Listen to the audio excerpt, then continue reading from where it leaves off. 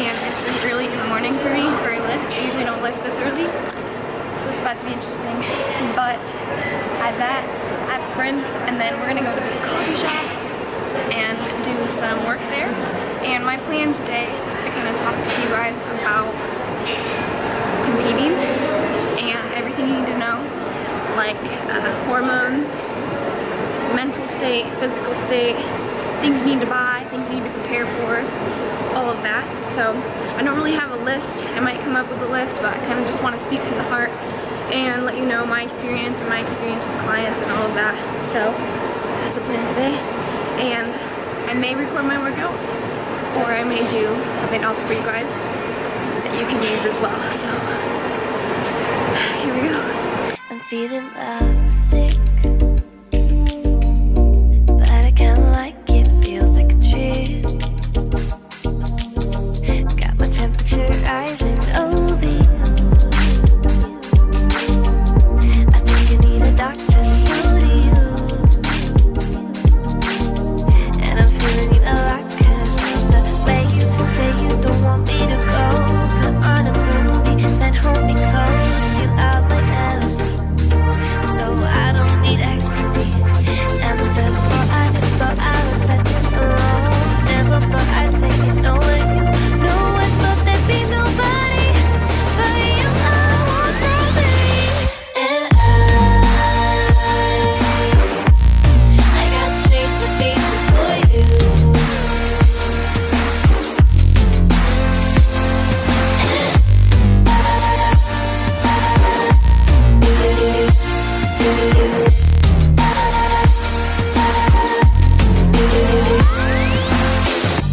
Can I stay with you?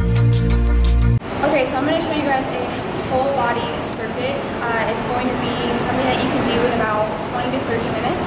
And I'm going to give you a few movements, and then you'll just repeat that. I'll put the details here on the bottom when we start.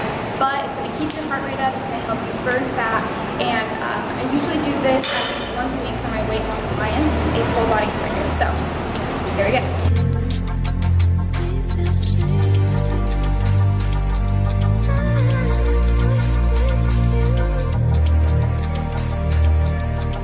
Got my heart rate racing over you. I think you need a doctor, so do you. And I'm feeling you a lot, 'cause of the way you say you don't want me to go. Put on a movie, then hold me close. You are my LSD, so I don't need ecstasy.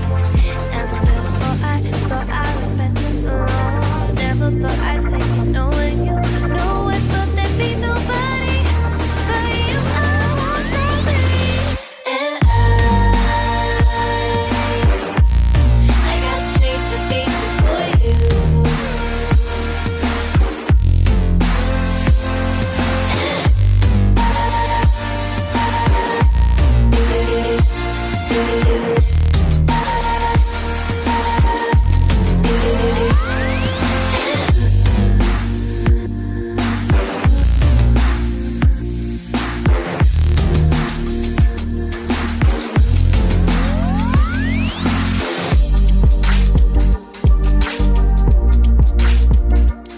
So something like that workout I would do like if I were on vacation too, because it's super quick, super effective, gets your heart rate up, gets you sweating.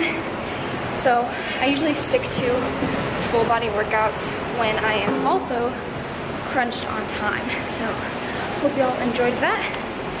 I'm gonna go do my sprinties on the bikey. So wish me luck. Egg whites, PB2, Truvia, cinnamon for a meal, and then I have ground turkey, potatoes, and asparagus from Bite Meals. I feel the magic in my veins. It's like I'm sipping a potion only you can give to me. It burns me higher than a flame. We got our lunch bag with all of our food inside of it. Hopefully this coffee place has a microwave. Your boy don't like cold beef. My body's feeling kind of weak. Maybe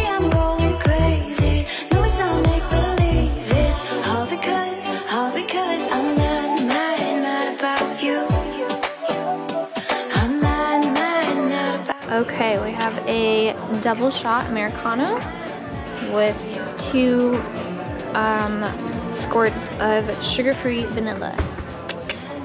And then I brought my own almond milk creamer. Call me crazy. And we brought our own sausage.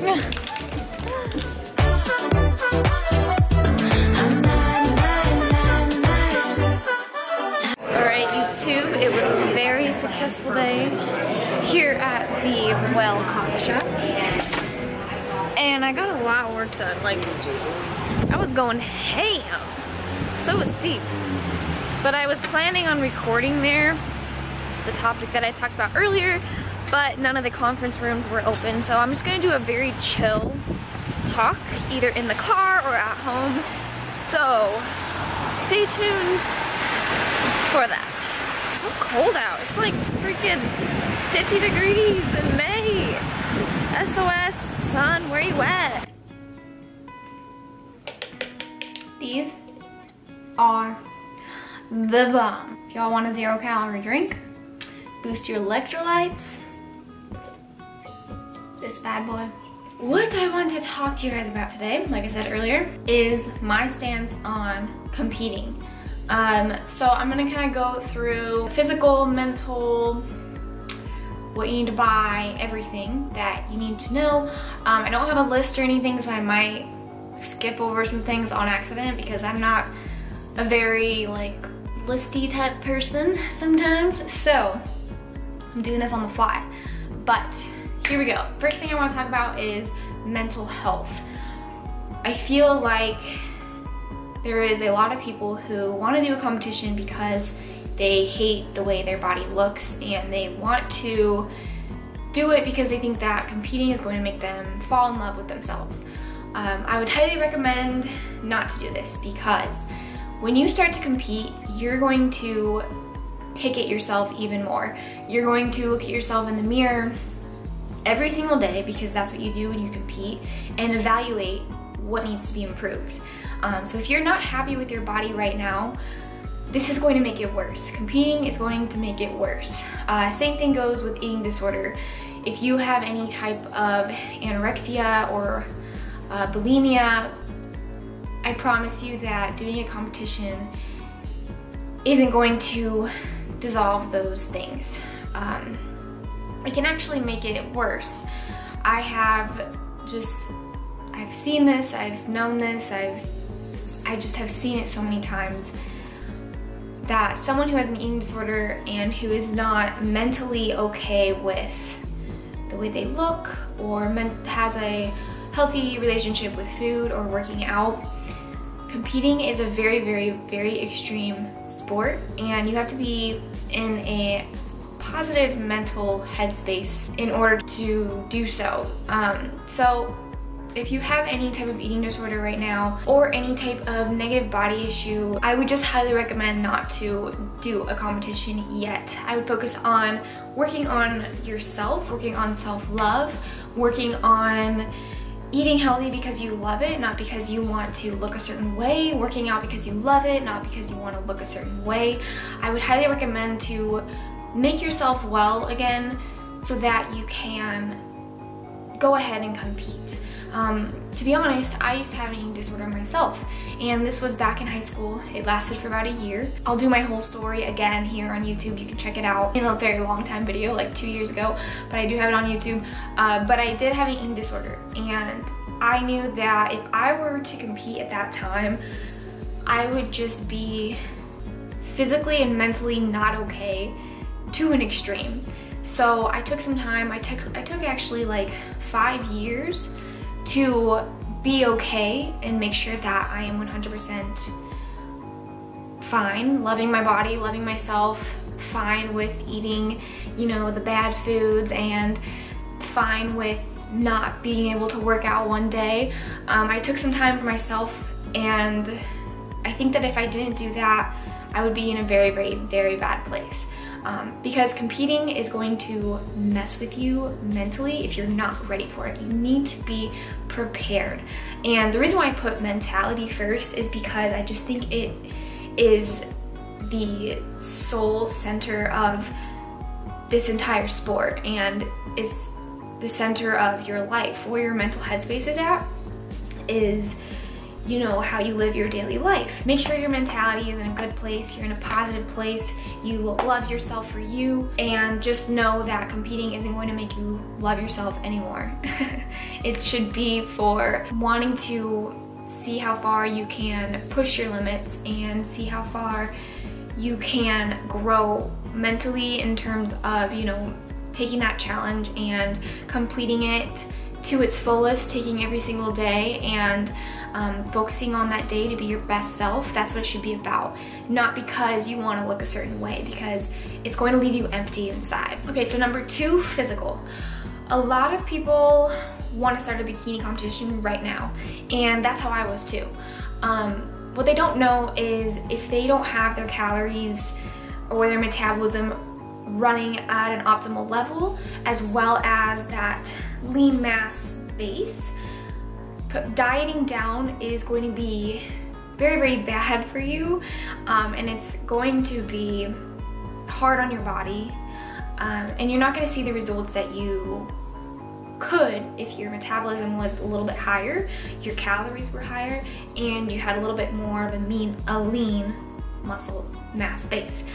So I would take actually maybe even just a year to work on getting your calories up, your metabolism up, working on growing that lean mass, and then you'll be at a perfect point to start dieting down from up here rather than starting dieting down from down here.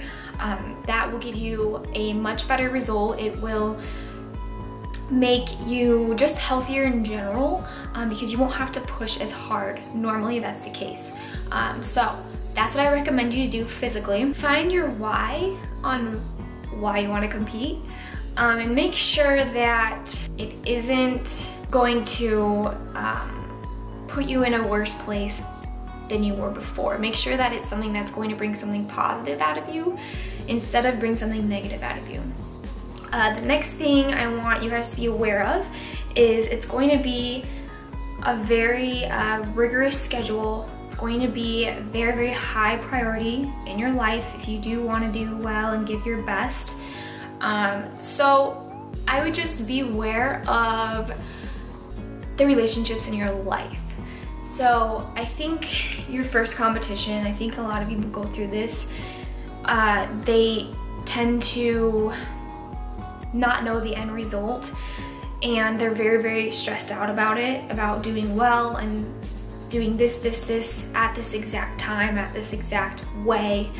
But just know that if you have to like get angry at your significant other, if you have to stop talking to friends because you have such a focus on this goal, and if you have to hermit yourself in your house for, you know, 4 months and not do a thing because you have this specific goal, just know that there is a different way to do things, and you can balance it, and it's going to be a little bit of a juggling act, and it's going to be a little hard. It will take some time to learn, but you can balance friends, family, all of that to an extent. I mean, you will become a hermit a little bit because you might be a little bit more tired than usual, but don't not do something because you're on prep. I think maybe my first competition, I was so rigorous to the point where like my goal was here, and I just had tunnel vision. So if I like strayed from my plan a tiny bit in terms of timing of my meals or having this at dinner time, I would get very like stressed out and anxious, and my mood was just so all the time. Like, who would want to be around that? I sure wouldn't want to be around me. So I just want to make you guys aware that you need to make sure that your relationships don't suffer from competing, because you will regret it in the end. It is a very selfish sport, but if you can learn to balance life in general with the sport, then you'll be successful in other areas too, rather than just competing. Let's see. I think, oh, okay. A coach. So there's so many bad coaching out there, and I'm just gonna flat out say it, so bad. I still have people coming to me almost every day, and it's a horror story. I mean, these poor girls are being starved to death and being 2 hours of cardio a day and doing this for months on end, and then having to go from there after your competition. Okay, then what? Then what happens? Your metabolism is shot, your body is shot, you hate the sport probably because it's just like the worst experience of your life because you just hated life during it. There's just so many bad coaching out there, so I would recommend, highly recommend, researching your coach, talking to people, talking to that coach's clients, seeing how they do things, whether you like doing a meal plan or flexible dieting or all of that. I would just highly recommend researching a good coach. You can do this sport on your own. I did it for spokesmodel, bodybuilding.com spokesmodel competition on my own, and I did very well with it, but it's very, very hard to look at yourself every single day and see the changes. It's also very stressful. So I love having a coach. I love it because he's obviously very, very knowledgeable about this sport, and he can look at my body every single day and know what has changed, what needs to be changed, what needs to stay the same. He helps me not stress out about myself so I can worry about my clients rather than myself. He also helps me not go balls to the wall with everything because I'm someone who will just do whatever it takes to get to that end goal, but I don't chill when I need to chill. So having someone tell me, yo, you need a refeed today and you need to not do cardio, that's so helpful to me because I personally would not do that for myself because it's really hard to push the brakes and know that it's gonna be okay. So that's why I like having a coach. Highly recommend you guys research one. It can be done. I've seen so many girls do competitions on their own. I just think at the level, the national level, it might be good to look into having a coach just because it's way less stressful too on yourself. Costs. Okay, so if you're not sponsored and have sponsors pay for your competitions and suits and everything, it's gonna be very expensive. Okay, my first competition, let's see, I paid $600 for a suit. You pay $150 for your NPC card. You pay $120 for your tan on show day.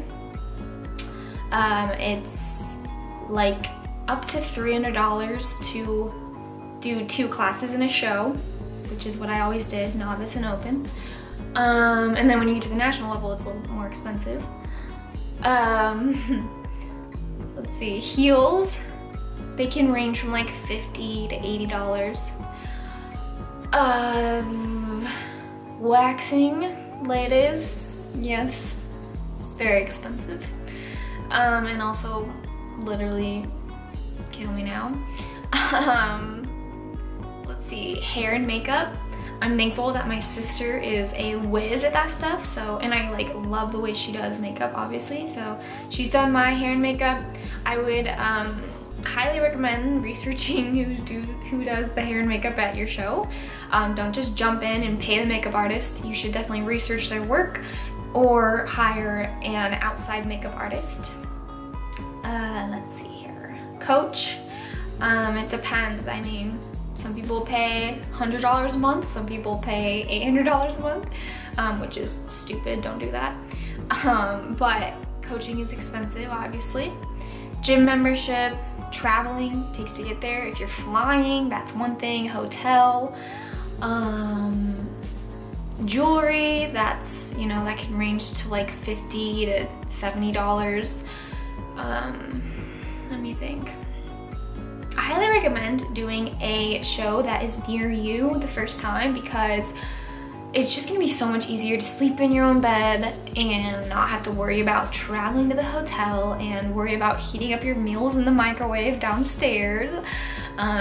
It's just so much easier, especially for your first show. Like, I would so recommend doing it where you can sleep at home and have all your stuff at home. That's what Steve's doing this time around. He's going to South Bend, which is like 2 hours away. So it'll be nice. He can sleep here the night before, and I wish that I had that luxury. Let me think. Posing lessons. I personally charge $40 per session, hour. But it depends. I mean, people can range. Kenny Wallach, I think I paid him like $130 for a single session, maybe $150. Let me think. Your food, duh. I forgot about that. You're gonna want to eat a lot of nutrient-dense foods when you're cutting for various reasons. Digestion, performance, keep you full, get your vitamins in, your all of that. Just I for sure keep it nutrient dense because I just know the way my body functions on a lot of processed foods, and let's just keep it at that because I talk about that all the time. So food's gonna be very expensive, obviously. So, you know, to add it all up, competing is gonna be a lot of money. Probably about, I would say, 3 to 4 grand, just to be safe. So for your first competition, 3 to 4 grand to the max. But I would definitely start saving if this is something you want to do. Competing is so fun, and going up on that stage is like, just you'll get this feeling that you accomplished something amazing in your life, and you get to show the world your hard work and what sticking to a goal can do for someone. I love it. It's very fun to me. If it ever becomes not fun, I won't do it anymore. But right now in my life, it is something I really enjoy. I think it's very fun to see my body change, go through mental challenges, take every single day and try to bring my best self. I think that overall, it helps me grow in a lot of ways. The physical outcome is cool. I mean, I personally don't like the way I look when I'm like too tiny. I don't think that I ever like want to look that way on a daily basis, like, no. But I think it's cool to like see how far we can go. Yeah, I mean, I think that if you guys have an itch for it, definitely research it. Make sure it's something you want to do, because you want to make sure that you're in a place in your life that you can commit entirely to this, because why do it if you're just gonna half-ass it? Like, you want to do it if you can bring your all and bring your best to that stage, because you're gonna know when you get there you did everything in your power to bring your best, and that is such a good feeling, such an accomplishment. So I think that I hit all the tips that I wanted to do. Hope you guys enjoyed this video. I have not made something like this, I don't think, ever. So let me know if you liked it. Also, let me know what you want to see in the future shred videos. I think as we get closer to the show, I start to get a little bit more like hardcore, and I think those videos turn out really cool. But let me know what you want to see in the future. But again, thank you for watching. I love you guys, and have a beautiful day.